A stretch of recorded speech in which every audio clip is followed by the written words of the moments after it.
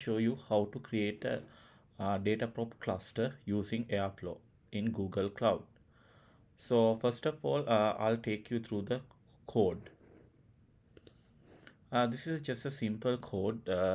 This is a simple DAG actually, just giving simple how to create a Dataproc cluster and how to submit a job, and then do a small task, copying a created file from cloud storage to Google BigQuery, and after the work is completed, it's going to delete the cluster.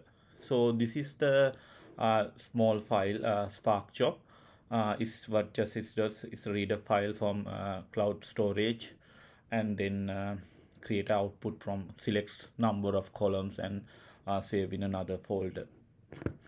And this is the only part of where the copying part happened to Google BigQuery, but this is a separate DAG. It's included inside here. I will share the both if you want to just to run only the DAG to copy paste the data from Google Cloud Storage to BigQuery. So let's get started. So first we need to create Airflow environment. I have already created environment, but I'm going to show how to you can get started. Just select a simple node or scaling here, and then what you have to do is just give a name, a location, then it will automatically select the image version, and then let's say I'm giving a name, say 2, and then location US Central 1, and then select the versions and everything. So you can select machine type. I'm going to select a small one here, and then just give like a 50 gigabyte. You don't have to go by default. If you don't give any, it's going to go 100. We don't need 100 for this example. And so you don't have to select the service account. Go by the default. It's easier. There are way to, like, if you want, you can create a service account and control resource access, but the objective of this video is not that. And then just select the create button. I'm not going to create because I have already created one. When you hit a create, it will take about a couple of minutes to start your Airflow. So this is the Airflow cluster that already started. So now what you have to do is I'm going to show you the where the files and everything save. This is where I have my Spark code. Spark code is here. This is the Spark code I have saved here, this one, and then I have a data file saved in one folder, and then I have my I have given my output folder here. This is the output folder. This is where all the file created from Spark jobs going to be saved. You can see here. So let's go to the let's just start now I'm going to show you the I don't have any cluster created now. When the job is running, is automatically will create a cluster, and this is where the table is going to create in Google BigQuery. So let's start with the demonstration. So this is the DAG environment where if you go in here, you can open a new tab, and this is the place where you can upload your DAGs. So basically what I'm going to do, take your the files and take your files and copy paste to here. So basically I will share the all the DAGs with you in GitLab. You just have to copy paste, drag them here into your bucket, DAG bucket, and after uploading all the DAGs will come here after a minute or so. Then you can start executing this one. So I'm going to start executing this one.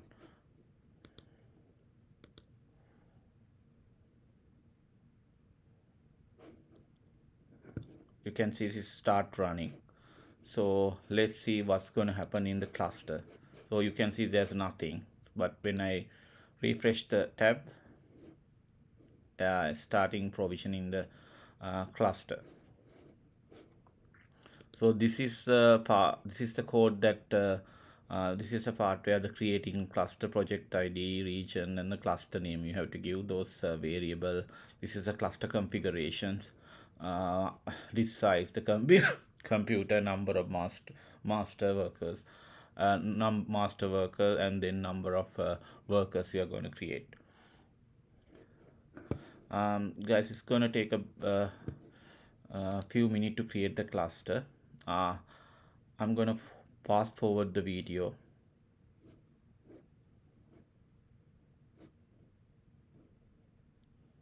Okay guys, we can see that our clusters start already running now. So if you go inside the cluster, you will get all the details, but the things that we are interested in is the job part. So there's a no job is still submitted. Let's refresh.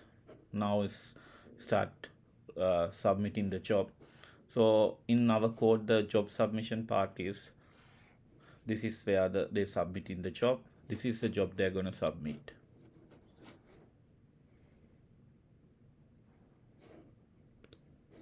So it start running. Let's see. Start running. Still it's going to take a bit of a time. So it's start running. At the moment it's running. It will take about a few seconds to complete the task, because we have a very small task to complete. So now you can see there's nothing in Google BigQuery. We are going to create a table name called GCP to Google BigQuery Dataproc table. So let's see whether the job is completed. Job is successful. Now if I refresh my to see whether it has created the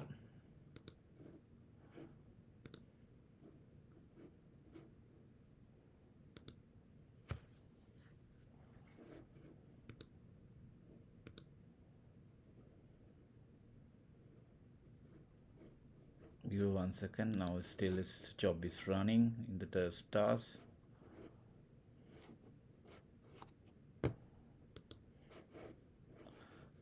Let's see when the BigQuery create transfer job is completed.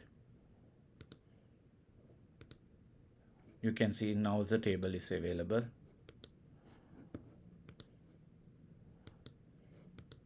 I forgot to show you the output from the Spark job. Can you see it here? If I refresh here, there should be a 4 file created. This is the output from Spark job. So if you go now in our code, there is a last part is to delete the cluster. If we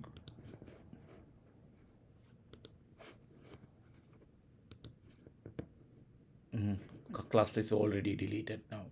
So